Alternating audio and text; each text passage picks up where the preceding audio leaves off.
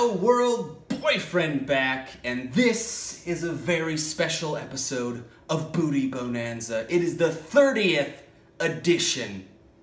I don't know why I chose to celebrate the 30th edition. I haven't celebrated the 20th or the 25th. I mean, what makes 30 so special? I don't know, but we're gonna celebrate it like it's more special than the others. Plus, I have a ton of stuff today, a wide range, and some really good stuff.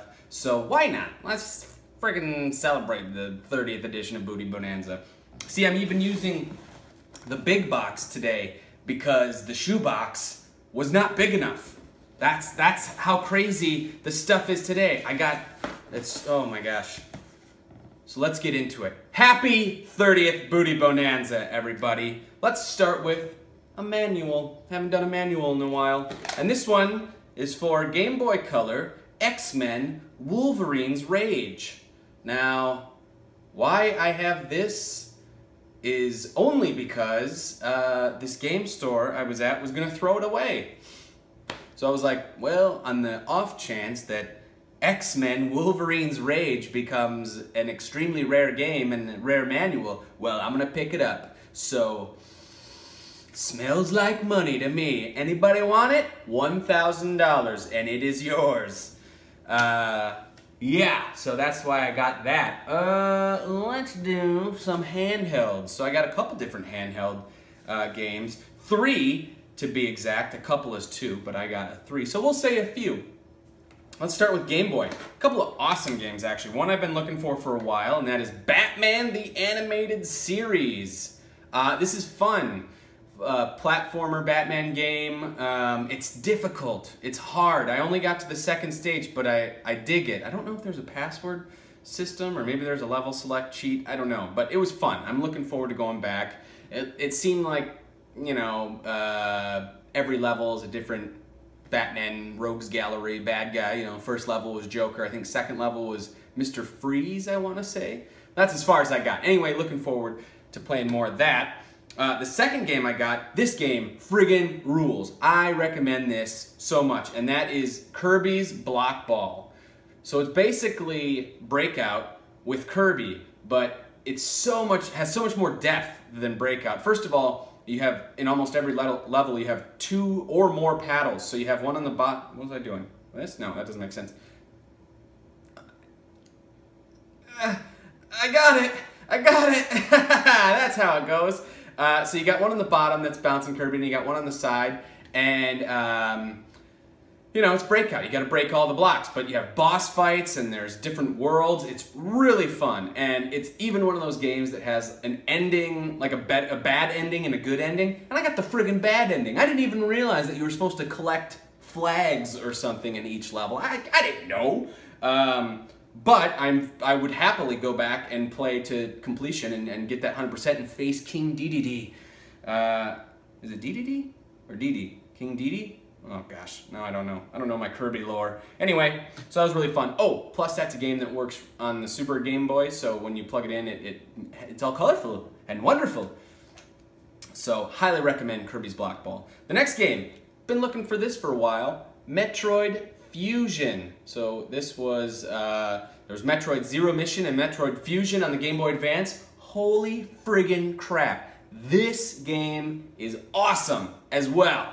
I highly recommend it. It says when the screen comes up, I didn't realize, it's Metroid 4. I mean, it's like the legit sequel. I thought it was more of like an offshoot, like a Gaiden, but no, it's like the legit sequel to Metroid 4, and it is, how have I missed this game? It's straight up just like Super Metroid.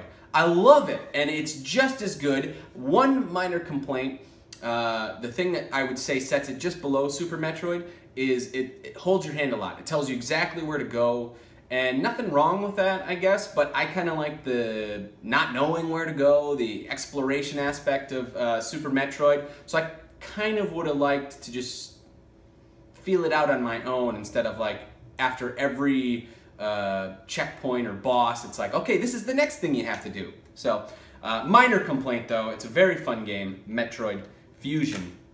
I think that was it for the handheld systems. Oh, I'll show this.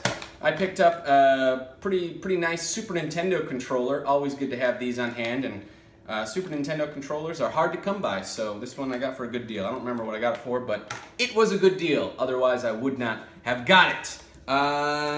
Okay. I did pick up one NES game, and it's one I've been looking for forever. Haven't had a chance to play it yet, but that's Vice Project Doom. So this is a game that in recent years has really shot up in popularity. To be honest, I can't even tell you. I think it's a platformer, but it might have like elements from different different genres within the same game. Platformer, I don't know, maybe driving. I honestly, I haven't got a chance to play it yet. This is the most recent pickup I had, but it's really good condition, and I was very excited to find it, and I'm very excited to play it. I'm sure it's good. I'm going to recommend it anyway, so there you go. Play Vice Project Doom. This next game, another huge recommendation. Been looking for it forever. PlayStation. Intelligent Cube. So this has got to be like one of the best, if not the best, puzzle game on the original PlayStation. And it's very hard to describe, but so there's this little tiny man running away from giant cubes on the cover there. And you want to make all the cubes disappear before they fall off the ledge. So you have so many, you're kind of on a grid, and you have so many turns because they go one turn, two turns, three turns. And you have so many turns before they fall off the ledge, and you want to make all the blocks disappear, except for the black ones, which are bad. And you don't want to get squished. It's kind of like a math game. So you're doing this counting, you're trying to maximize how to get rid of the most blocks in the less amount of turns. And there's even a little par counter in the corner. So like you want to hit that or get under it even if you can, which can be really difficult sometimes. I don't think I explained that well at all. That was the most confusing explanation ever. But look up gameplay. It's really fun, really simple, and I made it sound like the most difficult game ever. So anyway, yeah, Intelligent Cube. Got a couple DVDs. I always love sharing DVDs with you guys, and actually one of them I can't remember if I showed in a pickup video. But I'm going to show it anyway if I already did, because I love these guys, and that is the Game Chasers. This is Season 3, and holy crap, I mean, these guys really do a good job with their DVD sets. Totally worth it, in my opinion, and I've got them all. I got all the Special Edition, or Collector's Edition, I guess, and man, Billy does great with the special features, the Easter eggs. I mean, it's like you can tell he's a lover of special edition DVDs and stuff, because he just goes all out and adds as much as he possibly can. There's even like a game on this one, which is crazy. So I cannot recommend this enough. If you've never seen the Game Chasers, you gotta check it out. It's, yeah, well done, Billy, or whoever else works on it. Melvor. I don't think Jay works on it. I'm gonna say it's majority Billy. And then the second DVD I came across, so I like showing you guys cartoon shows that I've been getting back into from my childhood, and this is one that I have been dying to watch again. Vice Project Doom is actually not the most recent pickup. It's the most recent game pickup, but the most recent pickup for this video is this DVD. It came not 10 minutes ago in the mail, and I was like, ooh, time to do a pickup video. And that is Pirates of Dark Water. So this is such an underrated gem. And unfortunately, it was canceled before its time, only had 21 episodes, and a part of the series is hinged on the fact that they're searching for these treasures. I think they're going for 13, and by the time the series got canceled, they only found 8, so it's kind of just leaves you in the lurch, you know, it's to be continued, and we're never going to see the rest of it, which is unfortunate, but the show is amazing if you've never seen it. There's also a couple video games I just showed in the last pickup video, I think, the Sega Genesis Pirates of Dark Water. I already had the Super Nintendo, now I got the DVD, which means, that's right, subset complete. Cha-ching, baby! 30th Booty Bonanza. Special edition version. Yeah! Okay, let's do some Nintendo Powers. I finally got some more Nintendo Powers to show. Very excited about that. First one, I already own. It's a label upgrade if you want. And that is number 15 with Ninja Gaiden 2. Really just nice condition. My other one, the spine was non-existent, so I was glad to find this at a local shop, no less. I didn't, like, you never find them in local shops, so that was really cool. Same thing with this, volume 17 with Final Fantasy on the cover. My spine was jacked. What's it with these strategy guide ones, these red cover ones with this jacked up spine? Anyway, again, great condition. And then these three I did not have.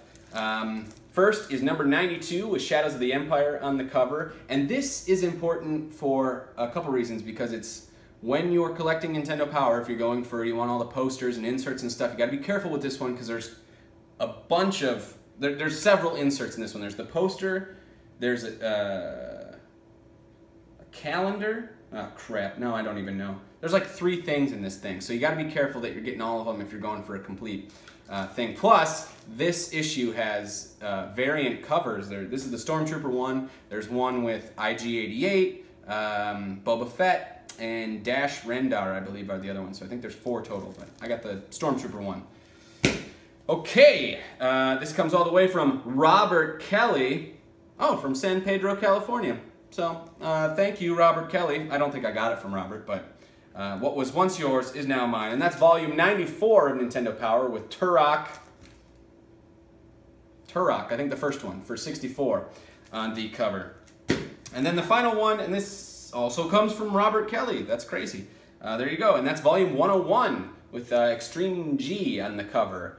So I think I'm only missing, of the first 100, I'm only missing issues 98 and 99. And the friggin' store that I got these at had them, but I didn't have my list with me and I wasn't sure which ones I was missing, so I didn't get them. So hopefully I can go back and they'll still be there. Not sure. Anyway, Super Nintendo games on this epic-sized 30th edition of Booty Bonanza. Let's get this underway. I'm going to start with a couple box games. I never get box games. I do get box games. Every once in a while I get box games. I don't know why I said that. That was stupid. But I found a couple box games. I didn't really care that they were boxed. They just, that's how they happen to be. And the first one is Rampart. Now, I got this. I kept the sticker on it. So it was $12.99. Now, the box is nothing to write home about. It looks like it's got some water damage. But it did come with, oh, and it didn't have the cardboard inside. It did, however, have a very perfect version of Rampart with a nice crispy label. And then it had all the inserts, and like all the inserts, it had the instruction manual, had a, what is this, a poster or a map or something? Oh yeah, Rampart poster came with it. That's cool, excuse me. So yeah, I thought $12.99 was a worthwhile deal to get all that. So I have Rampart. And then the next one, got this on Instagram. So I'm always plugging Instagram as a good place to go for claim sales for video games. And this is Micro Machines. So this is a more uncommon game for the Super Nintendo. Really fun, actually. And it's also one of the games that you can do 4-player on if you have the multi-tap. So that is pretty sweet, and it is really fun. I enjoy it. Kind of that top-down. It's almost got, like, if you played off-road, it's kind of like off-road. Ish. I don't know. Ha! 30th edition Booty Bonanza. Okay, now straight up cart-only Super Nintendo games, of which I have a lot because I started knocking out a bunch of sports titles this time. I basically, if I come across a cheap sports title with a clean label, I'll pick it up. That's kind of my my thing right now. So first one, Tommy Moe's Winter Extreme Skiing and Snowboarding. Yeah, a lot of these I haven't even played yet. A lot of the sports ones. Ken Griffey presents Ken Griffey Jr., excuse me, 30th edition Booty Bonanza. Ken Griffey Jr. presents Major League Baseball. So he's got 2 games. One of them's good, one of them's not. I think this is the good one. I'm not sure. ESPN Sunday Night NFL. NHL 95 EA Games. EA Sports. It's in the game. Did I do that right? I don't even remember. I think it says it when you boot that up. Championship pool. Little billiards action. I have a wide variety of sports here. Baseball, skiing, pool. NBA Live 95. Super Baseball 2020. This is a fun game, futuristic, kind of cartoony baseball game. It's fun. Okay, moving on. I think now we're out of sports games. Ultima, The False Prophet. So this is a RPG. I don't get into RPGs that much, but that is that. This one, okay, so these next two I actually got as just label upgrades. I went to a store, and it was one of those stores that had all their popular games priced a little high, but all the games like Uncommon they didn't realize were worth more, had them priced really low, and this is one of them. Magic Sword, really crisp, clean label. I was really happy to find that. Again, this is a label upgrade. And then Brawl Brothers. So, and I kept the label on it. It was $7.99. Now, this was a really nice label, and Brawl Brothers is going up in price. It's a nice little beat 'em up on the Super Nintendo. So I picked it up. I mean, trade bait, or I think this is a better label than my actual Brawl Brothers. I'll check. But anyway, I wasn't going to pass that up. It was a good deal. All right. Next, we got Battle Blaze. Fighter, dime a dozen on the Super Nintendo fighter games, and that's not a very good one. Super Bomberman. Been looking for this for a while. I have Super Bomberman 2 and the multi-tap, which means, you guessed it, subset complete. 30th edition Booty Bonanza. Very special edition. Very special. Shanghai 2 Dragon's Eye. Sequest DSV. This is based on like a show or a movie or something. I've never heard of it. I've never seen it. You guys ever seen it? I don't know. It's some sort of weird like submarine game. You literally look like a very phallic looking blue sub. Of course, all subs are phallic looking, but you're like a sub underwater shooting missiles. I don't know. I played it for like a second. I wasn't too impressed. Okay, getting down to the end here. Wing Commander Secret Missions. I haven't played that game yet. I don't know what to tell you about it. It's some sort of space game about secret missions. World Heroes, another fighting game. And Lock On, which is a jet fighter simulator. It's actually like kind of fun. You're like dog fighting in jets. It's almost it's like Top Gun. You're dog fighting, and it was okay for little cheap game. It was kind of fun. Now we're down to the good ones. The creme de la cremes, of which there are 2 creme de la cremes, but 3 games. You'll see what I mean in a second. 30th edition Booty Bonanza, very special. Okay, the first one. This could be a creme de la creme all on its own. Very excited. Been looking for this for a while. I went into my local store that I go to. They get a lot of trades, so you can constantly tell when their stock is new, because I see all the same games all the time. So when you see, oh, there's a Super Metroid, someone must have come in and traded in a collection, because that's typically what happens. Well, I thought on a random day I'd go check the store, see if they had anything, and this particular game I'd been looking for forever, and I thought, man, it'd be cool if I walked in and they had it. And sure enough, I willed it into existence. It was there sitting on the shelf, almost waiting for me. There was like no other new games there. Only that one. What are the friggin' odds? And that moment where you're like, oh my God, clerk, come help me. Someone get it off the shelf and in my hands before someone else wants it. You know, that like anxiety moment you have while you're getting a game. Well, anyway, it's mine now, and I'm very excited. Very clean, crisp label, and that is Harvest Moon. So one of the big boys on the Super Nintendo. Very happy. Oh, and on top of it, that particular store has like a punch card deal, and I had a full punch card, which meant I got money off. So I got this game for super cheap compared to what it's going for. And that's all I'm going to say about that. Very excited. Harvest Moon, 30th edition Booty Bonanza. Then this last one is very special because it was a trade I made with a fellow Cartridge Club member, Cartridge Canuck. You can look him up on Twitter, or the Cartridge Club. He hosts the weekly Google Hangouts if you're part of the Cartridge Club. Great guy, Paul. Hung out with him in Portland at the last Retro Gaming Expo. And we made this trade a long time ago, and he just took forever to send it.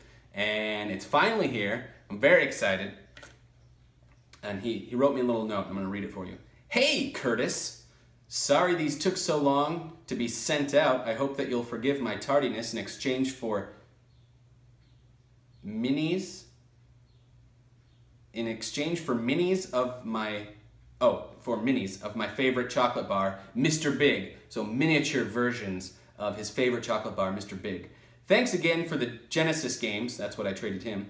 And hope to see you again in the future. Your Canadian connection, Paul. So this went across country lines. That was awesome. So yeah, I traded him some Genesis games, and he, by the way, I have an example of Mr. Big right there. So ironic because this is a miniature version of it. But what are the games we traded? Well, the first one was Maui Mallard in Cold Shadow, which I believe, I'm gonna go ahead and say it's the last Disney game I needed for Super Nintendo, which means, you guessed it, subset complete. But that wasn't the game I really wanted. No, the game that I had my eye on was this bad boy, and this has shot up in price and rarity. Well, no, I guess it was always kind of rare, but it has shot up in price like crazy lately on the old interwebs. So if you track it down for a good price, snag it up. And that is Zero the Kamikaze Squirrel. Whatcha! So yeah, fun little platformer starring a kamikaze squirrel. Woo!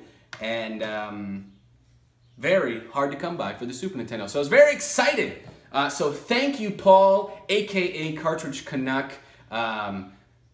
You're the best, my Canadian connection. And I thought for you guys, I would eat. Do you guys know what Mr. Big is? So it's a Canadian bar. We don't have them here. At least I don't think so. It's got the French on it, so it must be Canadian. It's kind of like a mix between a Crunch Bar and a Twix. It's got caramel, it's got like Rice Krispie and chocolate. And it is friggin' delicious. So this is the very last one I had, Paul. I'm gonna eat it on camera just for you. Here we go, see? So it's a little chocolate bar thing. I don't know how long I need to show it before, okay.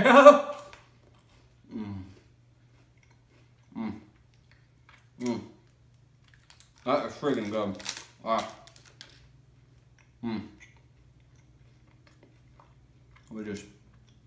I'm not a big chocolate guy.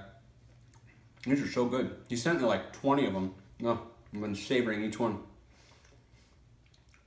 Okay. Well, anyway, happy 30th Booty Bonanza, everybody. Until next time, boyfriend out.